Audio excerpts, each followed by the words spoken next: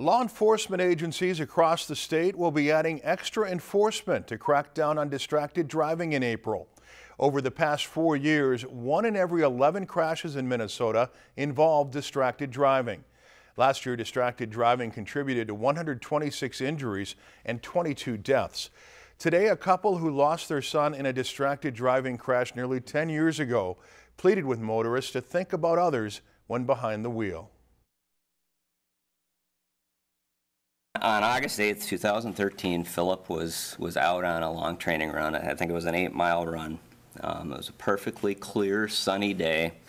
The road he was on was straight and flat, so there's no visibility issues. The driver crossed over the center line of the road. And by the way, Philip was on the left side of the road with no headphones on. He was doing everything right that day, as he always did.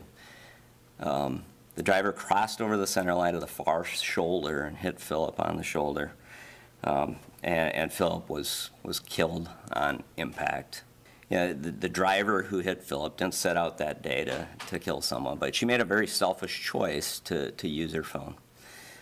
And when you think about it, all of us, when we go through a normal day, all Minnesotans go through a normal day, we rarely ever do anything that has the potential to kill someone.